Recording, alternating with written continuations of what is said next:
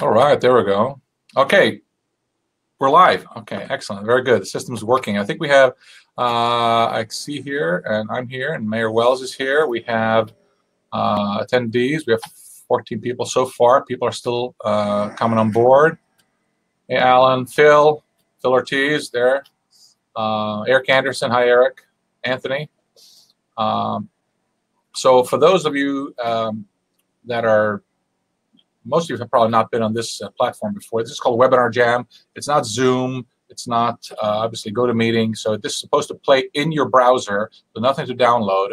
And it allows us to be interactive as well. You'll see we'll have some polls and we'll have some other things that come up on the screen. And we can, there's a chat window. If you guys are all familiar with that, if you can type in the chat window just something, hey, we hear you.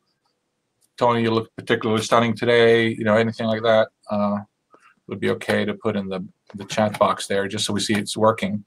And that's feel free to kind of keep the conversation going. Hi, Stacy. And you can type in your questions there as we go along as well. And then I might call on you and bring you up into the room, and you can ask your question live, so to speak, using your microphone. And if you want to be on camera, you can do that too. Hey, Brian. Okay. Bill, everything's good. Rita, how are you? Gloria, looking good. Can you see the chat room, Mayor? I want to make sure you can follow along there if you spot anything. Hey, Eric. So, are you able to see that, Bill? The chat window there.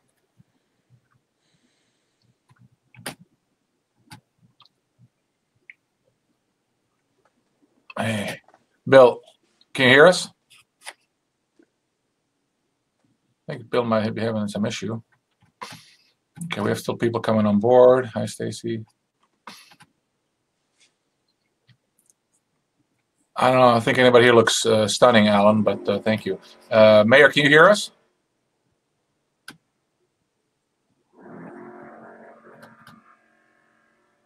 Let's see.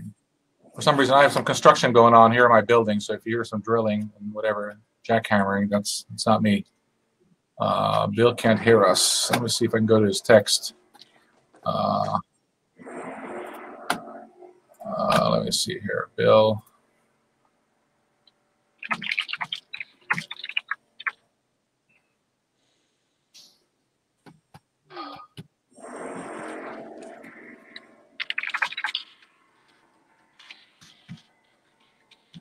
Hi. There we go. Tony? Oh, there you are. Yeah. Don't mute yourself. Can you hear us now?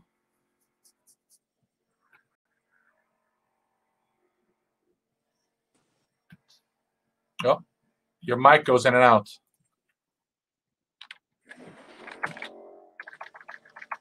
Tony, are you there? Yeah, I'm here. We have your mic now. Don't mess with the settings now. Oops.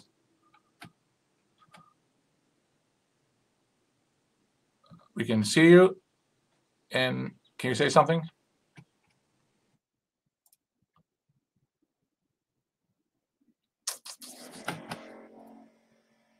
Okay. Well, Bill is trying to get that working. I want to do, we're going to try something. We have 20 people here now.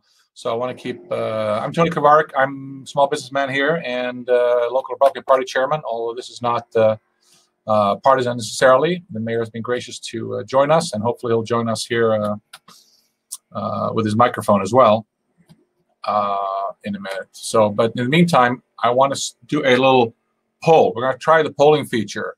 And there's one big question that everybody's grappling with these days, that it consumes every conversation. And no, it's not what you think. But so let's see if the polling feature works on this. And so let's see here. And I'm going to put the poll out. And so you guys take the poll. And we'll see. Okay. Bill, just. Hello? Yeah, there you are.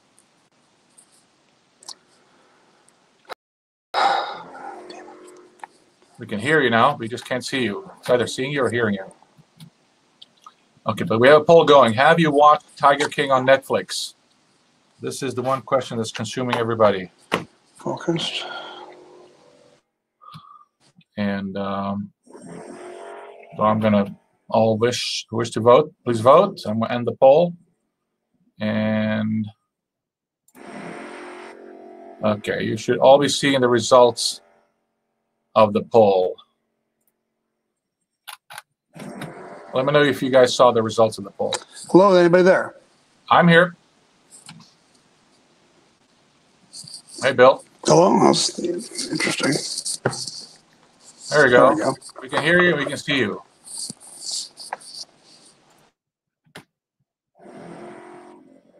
Okay. Can you say something, Bill? Still can't hear you. That was fun. Okay, you guys saw the polling results. That's great. Okay, good. So I'm in the last camp. No way, too overhyped camp. So I'm holding out. But what's Tiger King? That's good. All right, let's see here. We can see you, Bill, but not hear you.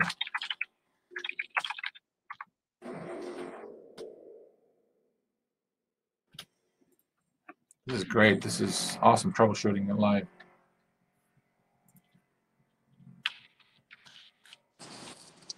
Anybody there? There we go. You're there. Hello? Yes. Does that work? Yeah. Don't change anything now. That looks good. No? Yeah, we can hear you.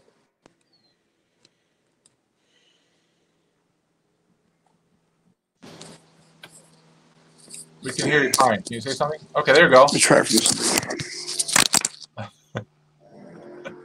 Yeah, maybe it's the headphones. Who knows? All right, let's see something in the chat. Okay, did see the results. Okay, while we're working on that, why don't we do a, let's see here.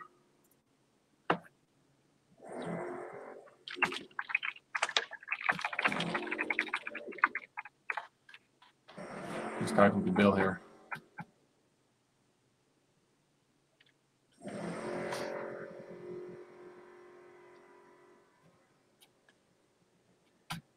Yes.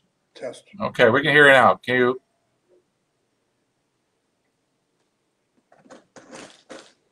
Bill Wells has joined the room.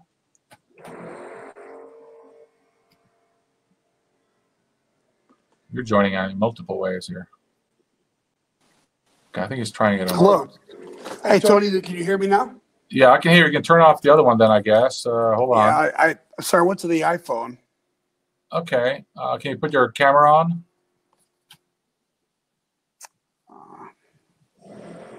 Now I can't get the video. Isn't that great? Yeah. Hold on a second. There we go. Okay. All right. We're on. All right. Good. Okay, so I'm gonna minimize, get rid of the other one. Can you X out of the other one, Bill? Whatever's on your computer. Yeah, I thought I had. Yeah, I think I'm out. Okay, so let me see here. I'll just turn this computer off. Yeah, well, that should do it. Okay, all right, everybody. That was a great little live troubleshooting. I want to thank everybody for joining us. With the mayor, Bill, thank you for joining us. Hi, sorry about the technical problems, but well, you know, it's the Russians. You know, they're always meddling in our business. But I wanted to bring everybody together. We have about 20 people here with us, and almost everybody from El Cajon, I'm sure. So can you just, we'll have some questions back and forth, but maybe you can let us know how El Cajon is doing, and just generally what's El Cajon doing about this. How are you coping under COVID, and then any particular things that are happening that we may not know about in El Cajon. It's a great city, and sometimes there are things going on, efforts being made, or even just great deeds being done by ordinary citizens that we don't know about. So maybe give us a couple minutes from the top of your head about El Cajon and COVID and efforts going forward. well, first off, I think it's important to say that I'm proud of everybody. Everybody's done what we asked them to do. They stayed in the house. They put their masks on. They washed their hands. And they've waited for this month to be over so that we can get back to normal. I think there's some people are concerned that this is going to drag on for a little bit, and we can talk about that obviously later. I personally feel like we need to cautiously look at reopening, and I wonder, I worry seriously about what's going to happen to the lives of people that are not going to work. What's going to happen to people that own small businesses, people that own large businesses, for that matter, for the restaurants and all the other places that can't be open. So I'm pretty concerned about that. But we have to be cautious about it. We have to move forward without putting anybody at overt risk. And then there's the other problem is that most of the responsibility of this lies with the governor. It seems kind of amazing that one person would have that much power, but really, there's only so far we can go without superseding the governor's orders. So we have to be cautious of that as well. But I'd love to answer questions about all of that. El Cajon has been busy trying to do as much as we can. We've taken several $100,000 out of the general fund, and we've started loans for small businesses. We've started we've really helping with food delivery programs, specifically delivery programs to seniors and people that can't get out of the house. But we've also partnered with several groups in El Cajon offering more food security for people that might not normally have financial problems, but have financial problems as a result of being on the quarantine. So we spent a lot of time doing that. We've also invested some money in a program that people can access if they're about to lose their house for some reason, if they're behind on the house payment or behind on the rent payment. They can access some money on a one-time basis to keep them off the streets. And I think that's really important, an important part of helping with homelessness, and especially with people that are struggling with this COVID-19 issue. And Tony, with that, why don't I just take questions? Yeah, one question that was sent in was, what about the Wednesday night car shows? And what, when can they begin again? That was one person's question. Well, that's a good question. Right now, the governor's order would prohibit that. It would not let that happen. We have to stay within the boundaries of that, but that's something we're looking at. We have to find a way to do it without getting lots of people together, and it seems like the very nature of the car show is lots of people being together. I think that more realistically, we'll see shops and restaurants open to a limited degree before we'll start seeing things like the car show and America on Main Street. When this first started, I couldn't imagine this going on to the summer, but it seems to be dragging on. So we're going to wait and see what happens. Sometimes people think that you're the decider, if you will, and I guess that's flattering in one way, but in another way, you have layers above you that you operate within. What's been we've had two county supervisors pushing to open safely in a balanced way and start making preparations with Kristen Gaspar and Supervisor Desmond. They had a motion to set things in, prepare to open up by May 1st. What's been your connection with the county? Do you are you being listened to? And then of course we hope that the county then put some pressure on the governor. It really, since they seem to be dragging their feet, you have the president kind of pushing in one direction, then you have this kind of a mishmash of authority and decisions. So how are you operating with our county people, and are they listening to you? Well, first off, this is new to all of us. And what I saw in the beginning of this was a tremendous amount of confusion. People didn't know who had authority. People didn't know who could make decisions and who couldn't make decisions. I can tell you what I believe right now is that the city of El Cajon, we continue to make decisions about how we're going to enforce the governor's edict. So a lot of times we'll have people call up and say, hey, go over to this taco shop and close them down, or go over to this hardware store and close them down because they're not essential businesses. And we're not going to get involved in deciding who's essential and who's not essential, because anybody can make the case that their business is essential, and lots of people are making very good arguments that their businesses are essential. What we've decided to do is to make sure that people aren't gathering in large meetings. That, say, if you wanted to have bingo at your church, we would probably step in and say, hey, that's a bad idea to get 300 or 400 people together in one room.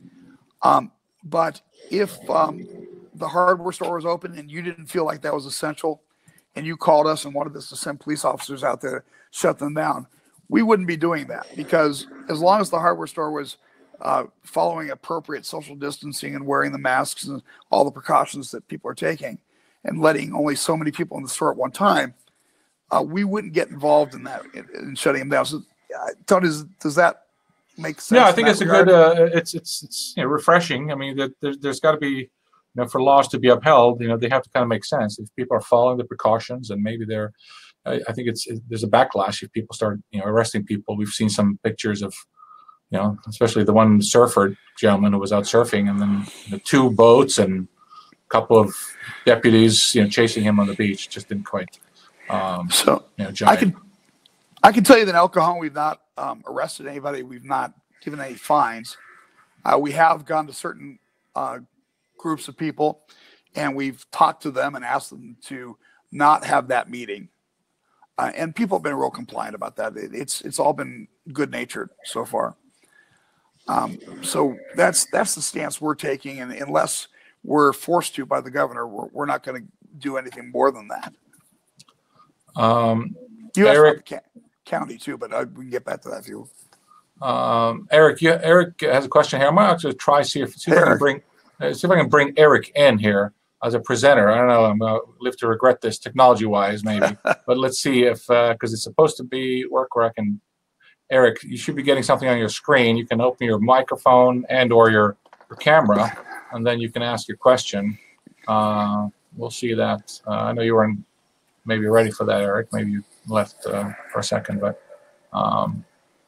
let's see here. Well, let's see. What's happening with the homeless people in El Cajon? I guess that's another question here. Eric, is that your question? What's happening? No, I'm waiting for Eric. I invited him as a presenter, so we'll see if he responds. But while he waits to get on, there was a question about homeless and. While you're waiting for that, let me give you some statistics. We talked about some of the things that El Cajon's doing to help in these cases. The city council at the April 14th meeting set $50,000 aside for senior food delivery. That comes from the general fund. $100,000 for food security programs from the general fund. $300,000 for utility assistance. I think that's really important because people who can't pay because they're not working. They can't pay their electric bill. They can't pay their water bill. This is really going to help with that. $10,000 for free online recreation classes. $250,000 for additional shelter space, motel vouchers, and safe parking programs. And $200,000 for rapid rehousing. So that gives us a little bit more context there. Bill, so how do people avail themselves of any of that aid? Is that through the website? Yeah, you go to the City of El Cajon's website, and there's places to apply for that. If you have any trouble, you can contact me through the website as well, and let me know what the problems are, and make sure somebody gets to you and helps you get through the red tape or whatever you need to get through. What is maybe I'll put your email up. What's your city email? I'll put that up for. Yeah. At cityofelcajon.us. Okay, so I'm going to put that here. Post. So there should be something on the top of your guys' screen. Because ewells at cityofelcajon.us. So I'll put that there. That way, if people have, it'll stay there for the duration of the event.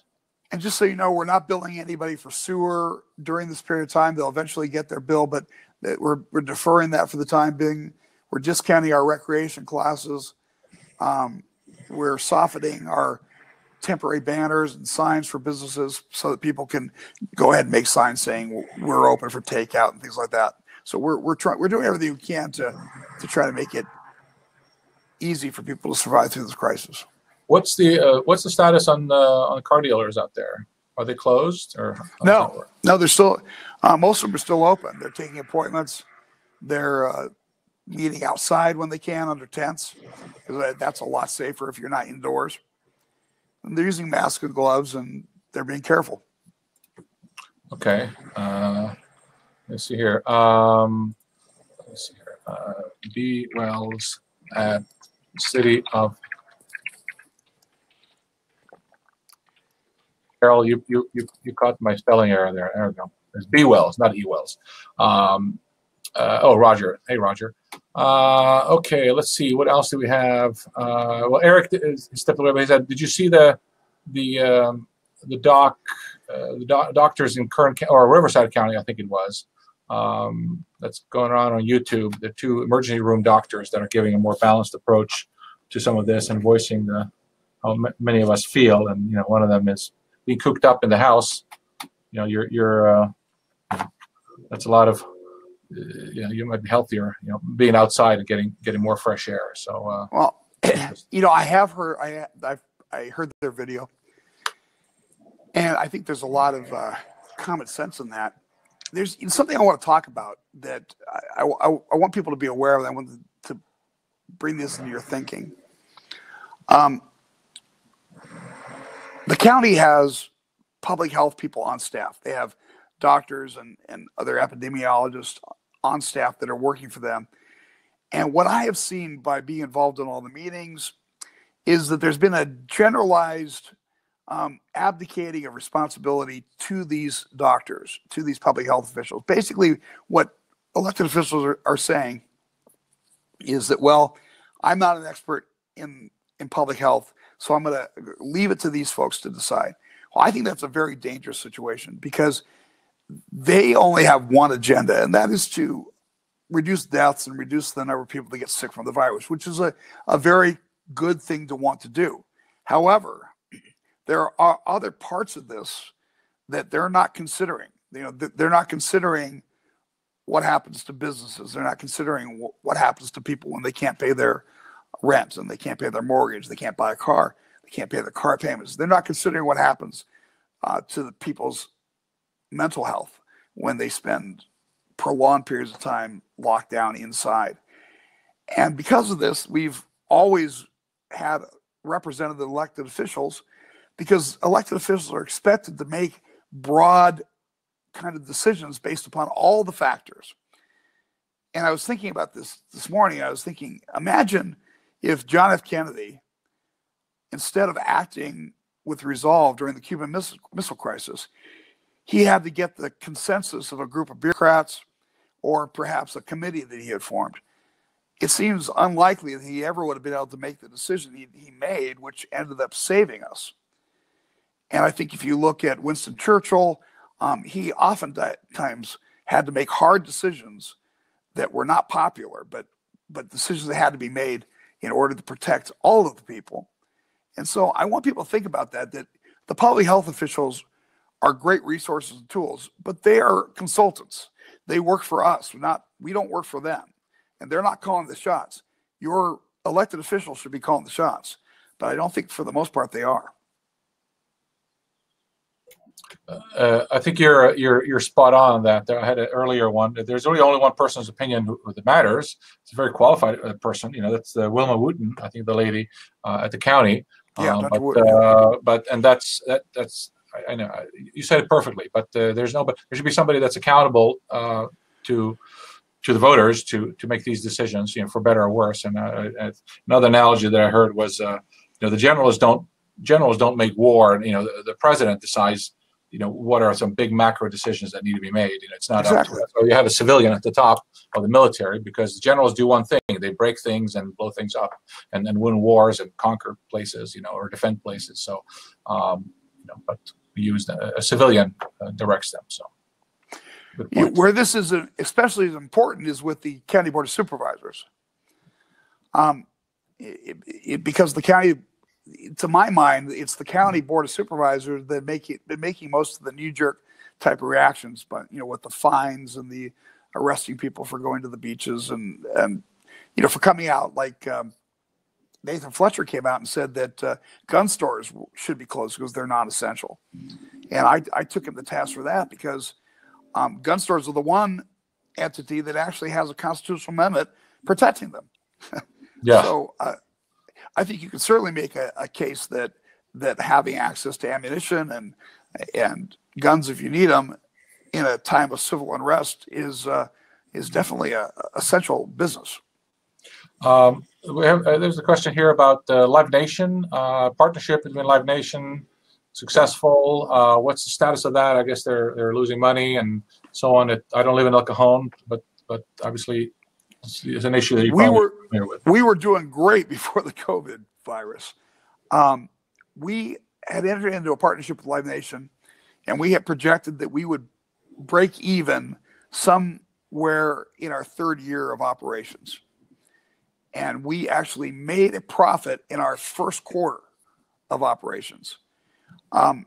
It was very clear to us and a surprise to everybody, including Live Nation, I think, that it was as successful as it was. People from all over the county have been coming to shows, been a lot of great shows. And we were pretty sure that we had hit on something that was going to be super successful. Of course, they had to shut down like everybody else did with all of this. And I'm completely confident that they'll jump right back up and we'll be successful again once we put this behind us. Yeah, hopefully that's the question is like how many of these businesses are going to be able to stick around. With that, let's do another poll real quick. I want to find out, we've been talking a lot about COVID, obviously. So why don't we do another poll and I will see how people feel about that. So let me go here, and I'm going to put that up. You should be seeing that coming up on your screen here in the next few seconds, if not already. Basically, how do you feel about the coronavirus situation? Let's take the temperature of people in El Cajon. I'm very concerned, not ready to open things up. I'm concerned, but it's time to open things up responsibly. Or I feel the situation has been completely overblown. Let's apply common sense, open back up, or a weird combination of all of the above. So I know you're on your phone, Bill, so I don't know that you can see any of this stuff. No, I can't see it. You can tell me. But we'll let you know. We're doing a poll here. And is this a poll of the people online right now? Yeah, it's just the people that are online here. So it's not statistically significant, but it's certainly probably give a finger on the pulse of how people are feeling. So I'm guessing that you folks online are a little bit more politically activated than your average person. But yeah, well, I'll read you the results here. Sorry, everybody who wishes to vote. If you haven't already, I'm gonna close the poll, and everybody should see the results. Basically, 66% say I'm concerned, but it's time to open things up. With the remaining 33% saying I feel the situation has been overblown. Let's apply common sense and open back up. So people are definitely leaning towards getting back to business responsibly, and I think that's right what you've been echoing. Well, I agree. Unfortunately, we're going to have to appeal to the governor of the state of California. We may not like his politics, and we may question his values, but I have to believe that he wants to do what's best. He's got the fate of 40 million people in his hands. I can't think of very many times where one person has so much control over a huge group of people. So my suggestion is that we write him letters. We contact our assembly people. We contact our state senators, and we don't yell at them and we don't tell them why they're idiots. We appeal to them and say, we appreciate the fact that you want to keep us safe, but you've got to find some balance, some middle ground where we can continue to make a living and continue to be safe. And my suggestion is that you ease the restrictions for the younger people, the people that are still going to be exposed to the virus, but they'll survive it. You take my son, Eli, he's a 22-year-old paramedic. He's in perfect health, and if he got the COVID virus, his chances of dying would be about 0.8%, almost insignificant. Now, say somebody who's over 65 years old, they've got diabetes or maybe COPD, and they get the COVID virus, they could possibly be at a 50-50 chance of surviving or not surviving. So my recommendations would be to open things up with the masks still and with the social distancing, but let the younger people go back to work. Let them start earning money and spending money, and encourage older people to stay in their homes until this is resolved. I think if we could all reach out to our governor and to the people that have influence on our governor, that's our best hope at this point, because we're not going to be able to go around him. That's the approach Sweden has taken. Really, Sweden has, as you know, I'm from Sweden, so that's what they've taken approach. Stay home if you're concerned. If you're older, elderly, especially if you have underlying conditions, stay home. And things are, generally working. Of course, people will, die, and that's tragic. But I wanted to look at the flip side of that. I mean, you're a mental health professional, and so maybe you can talk. One of the things that's not being talked about, and you know where I'm going with this, is we're seeing on the TV every day how many people died, and there's like a ticker almost. You're watching that, and the way the media portrays that is so irresponsible, because you're watching it. It's like a ticker. It's like a number. And so to the average person, or it seems like, okay, well, that means I'm next or something. And there's so many horrible things that happen every day and people that pass. And if we ever had a ticker of how many people die of heart disease on our television every day, I think we'd all be in shock and so on. So of course, not to minimize any of that, but could you tell us the flip side of people being forced to live on top of each other? People who are having, people have mental issues and concerns and are stressed out in good times. So what does this do? What's the underside of this thing that we're not seeing? And I don't see anybody in the media talking about this. It's almost like I know it's happening, but somehow it's being swept under the rug, or at least not reported. Well, I wish that I could give you a study that tells you what we expect to happen, but there's been no study on something like this, because nothing like this has ever happened. It doesn't take a genius to figure out that there's certain things that are going to happen when people are stuck at home. Number one, they're going to get antsy, and they're going to get frustrated and agitated and irritated with each other just by proximity. Human beings aren't meant to be on top of each other. My wife's a psychologist and I'm a psychologist, and sometimes people ask me if we work together, and I say, no, we'd like to stay married. And the joke is, it's funny, but it's, the truth is people weren't meant to, for the most part, to be together all day and then to be together all night and 24 hours a day. It's nice to have breaks every once. It's nice to go off and go off to different works and have different lives and have different things to talk about So I think that's difficult. You add to that, obviously, when people are bored and they're trapped, they oftentimes resort to using drugs and alcohol. So I think we're going to see a huge increase in drug and alcohol abuse. That's going to have a corresponding effect with domestic violence and other problems like that.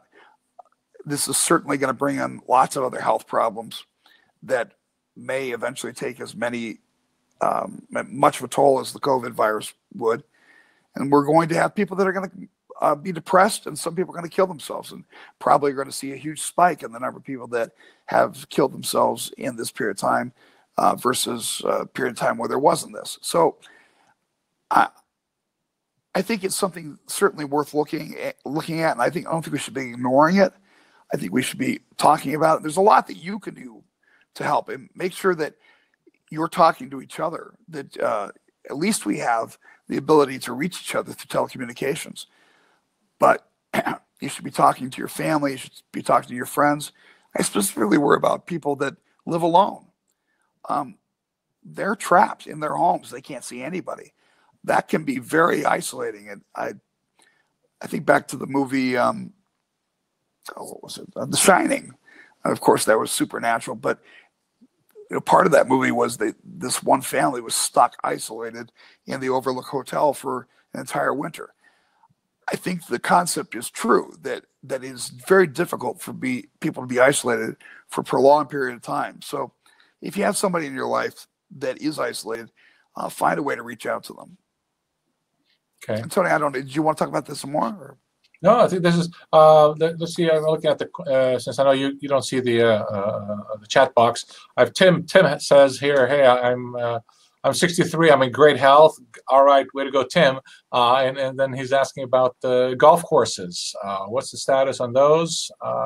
Is that a local decision? Is that fall under county? I have one person who's on this call who shall remain unknown unless they want to speak up. But they were golfing today. I think they was in a different county. But what's the status on golf? Well, again, common sense, right? So it's dangerous to go golfing, but it's not dangerous to go to Costco. Golfing, you're going to be with 4 other people outside in the sunshine. At Costco, you're going to be with 700 people inside. It obviously is more dangerous to go to Costco than it is to go to golfing. And yet golfing is closed in some places and not in others. I would be an advocate for opening up the golf courses. You have to make sure that you're not doing that against the governor's order, because we are a rule of law. We're a nation of laws and a state of laws, and I'm going to follow the law. But if there's room for us to open up the golf courses, I'm all for it. Yeah, I'm wondering if that's up to the county or not. I know there's some golf courses.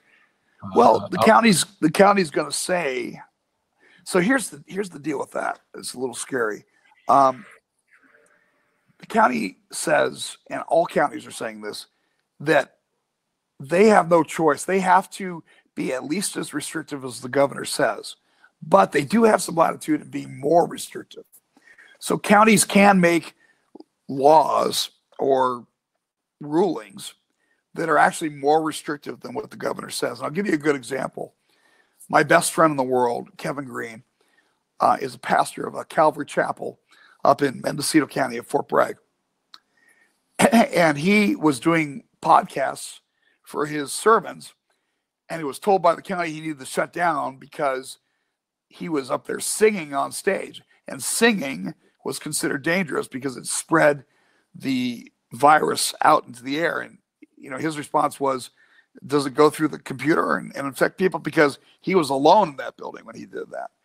And they eventually had to get an attorney and write letters. But so counties feel very emboldened right now to take a lot of control. So we have to put pressure on our county supervisors not to give in to that temptation. At the very least, they should be more restrictive than the governor is saying. Right. Yeah. No, it's interesting. Interesting time. I think the county. We have the Kristen Gaspar and Jim Desmond put a motion forward to open up or have the rules and have things set up. I mean, the number one thing I hear from people, as small business owners, is you mentioned Costco.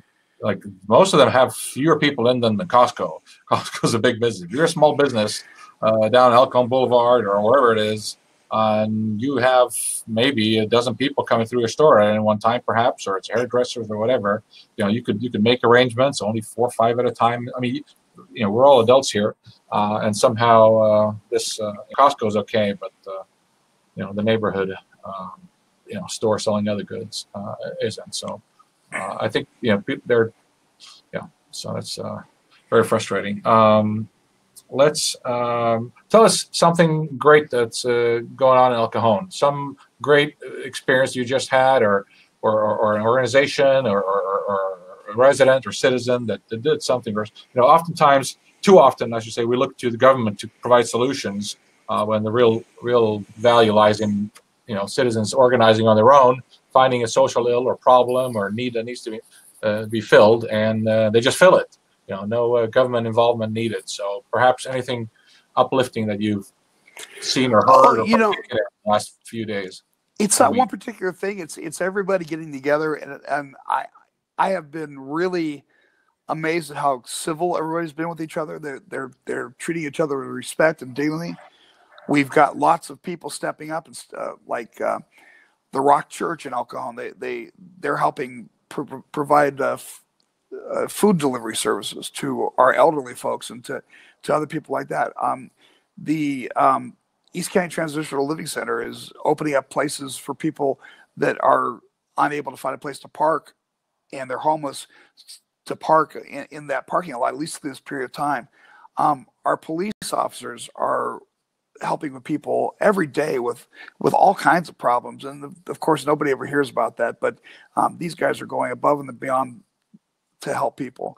The Chaldean community is banding together and raising money and helping, especially the immigrant population that doesn't understand what's happening and doesn't have access to food and extra income. So, it's not one person. It's just there. I feel really blessed to live in the East County. Fantastic people that live here.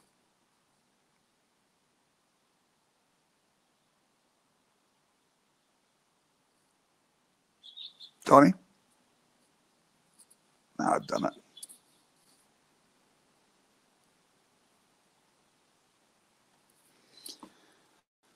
Hi, Harold.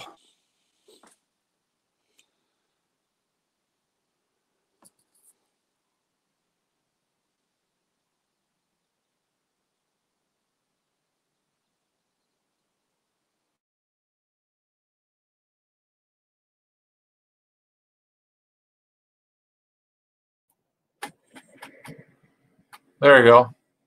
I was muted. Thank you, Stacy. This is too many buttons here. Okay, let's see if we can get Harold on. I think that would be great to have him. Great organization, one that we've honored at the Republican Party. Let's see if he's back on here. Where are you? Okay, in the meantime, let's do a poll. Speaking of El Cajon, so we're going to do a poll here. So you're going to see this, those sitting at home. Bill, I'll read it for you because you may not be able to see it. The question is, what is the best city in San Diego County, and why do you say that it's El Cajon? So we have a couple of options. So go ahead and vote. One is a great place to live and work. Second option is a smart and accessible mayor. Third is far enough from San Diego.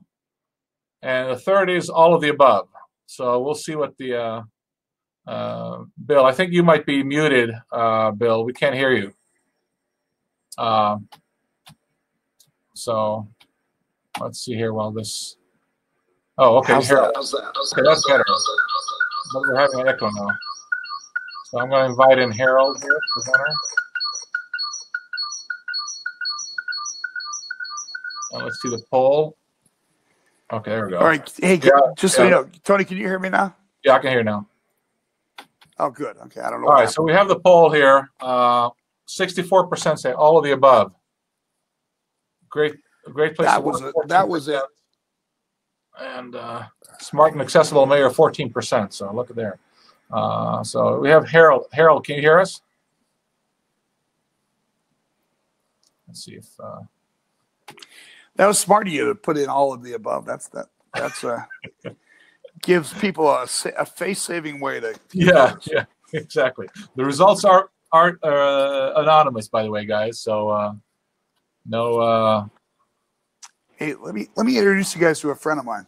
Sure. This is my dog Doc. Say hi, Doc. You see him? Hey, Doc. No. Did you see him? We saw the head of him. Here, I can't see the. There you go. There he is. Hi, hey. That's Doc. Hey, buddy. He sleeps wherever I am. He follows me. So when I'm here, he comes down and hangs out at my feet. So here, come here, Doc. Cool. Come on, buddy. Come on, say hi to everybody. There he is. There's Doc. Hello, Doc. Okay. I'm going to ask Harold to turn on his microphone. Can you hear me? Yeah, Harold? Yeah. Oh, excellent. All right, Harold. Yeah, your name came up here, and we know you, of course. And why don't you tell us some of the great things that you guys are doing? And maybe introduce yourself for those that one person maybe that doesn't know. Sure. Harold Brown. I'm the CEO of East County Transitional Living Center, where we're currently housing a little over 460 men, women, and children who were formerly homeless but are now in transition, making their way through life to get back into the workforce and back into permanent housing. Sorry about the dropout. When I was listening, all of a sudden it went off, and I didn't realize it was asking me if I would speak. so I'm not used to this particular format. Great things happening at the center. People are social distancing and doing everything they're supposed to do. We're very thankful to the community for reaching out and support during this time. As many know, about 85% of our revenue is generated by our work programs. And with the work shut down, that the income that we had also went decreased. But, the community people stepped up, and many have donated, and we're doing okay. Doors are open and people are getting help. So I really appreciate the help we've gotten, and we're moving people on and getting people into permanent housing.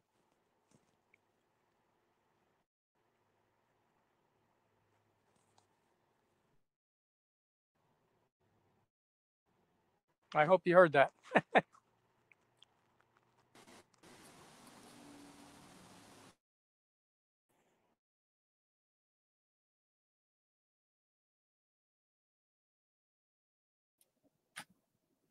Thank you, Harold. Bill, you got to turn on your mic. And for those, then Is that working? There we go. There we go. Can you hear me? Yeah, we can hear you. So great job. I'm sorry about that. I don't know what happened. Great job, Harold. Well, that's good. Actually, that's a good distance. We can see all of you there, not just parts of your face. So that's a great. Let's see. Brian says great ways to help East County Transitional Living, including via smile.amazon.com. Yeah, so your donation goes into there. At this point, Bill, I want to just we have a few minutes left here. I want to use another feature of this thing, and where you update on Facebook, do you not, on your Facebook Yes, page? Yes, I do. And so that's another way of staying in touch. And so I want to make sure for those of you that don't, that aren't connected with the mayor on Facebook, I want to put something on your screen, that little sidebar. If you don't see a sidebar, push those three little buttons. If you're on the computer, it'll open up the sidebar. If you're on the phone, I think you have to scroll up or down, but to find it. But basically, there's a link that says Connect with Mayor Wells on Facebook. If you click on that, it will not take you away from the webinar. It'll just open another window, and you can like the mayor's Facebook page. If you don't do that, that'd be great if you did. I would love that. Yeah. So let's get those numbers up. I'm going to take a look here and see what it looks like. Let's see here. Oh, actually, we got the wrong one. Hold on. We like Mayor. What's the Mayor? There he is. Okay, let's do that. Here we go. I'm going to remove that, and there we go. Bill. Facebook. There we go. And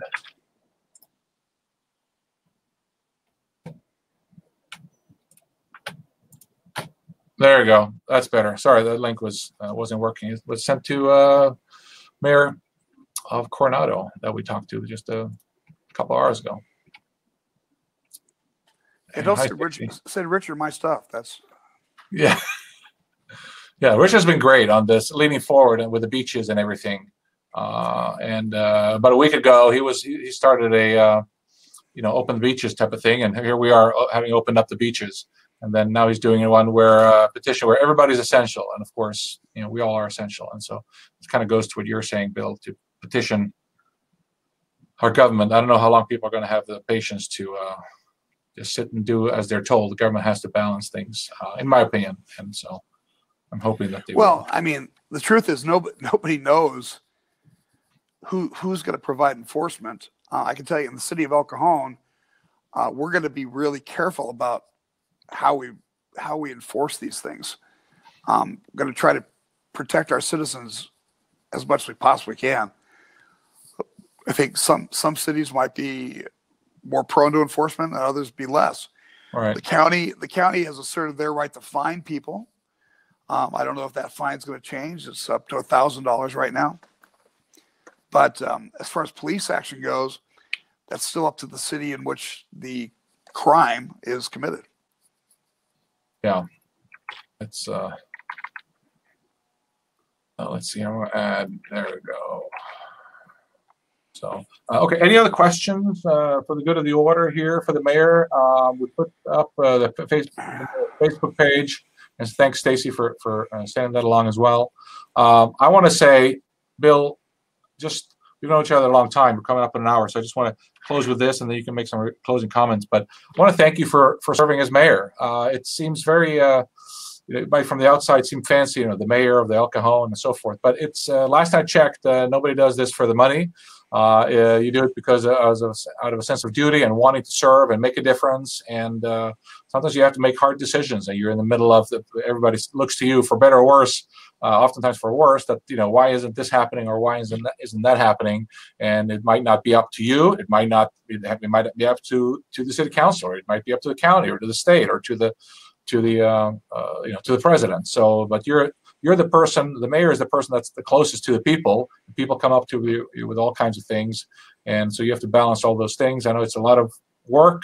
Nobody forces you to do it, of course, but I know you put your heart and soul into it. So I want to thank you for serving as the mayor and being, you know, the great mayor that you are. So thank you for your service, and thank you for your friendship. And I don't know if you want to make any closing remarks. Well, first of all, I want to thank you for setting this up. What a great thing. I wish we could do this for thousands of people, but maybe there will be a time as we get started and do this more and more. You do a great job with the Republican Party, and I know that, like you said, I know you're not doing it for the money, and I know you care about moving the ball forward for common sense and decency, and for protecting Americans. And that's what really anybody who's good at this kind of thing is doing this for the good of the people, for the good of the people we live with. And, you know, we all kind of raise our hands and say, put me in, coach. And sometimes we're given assignments we like, and sometimes not so much. But I think those who really mean it will take whatever assignment they're giving and do it to the best they can. That's what I've seen with you. So God bless you, Tony, and thank you for everything. And thanks everybody for being on. In about 4 hours, you'll get a webinar replay. It's probably not applicable to the people that are on here, but those that registered and didn't get on, they'll get it in the email. You guys will too. So with that, thank you everybody. Yeah, I want to thank everybody for being here. Please, if you want to, you got my email. Send me an email, and I'd be glad to have a conversation with you. Thank you everybody. Stay healthy. Stay safe. God bless. Over and out. All right. Signing off. Thank you. See ya.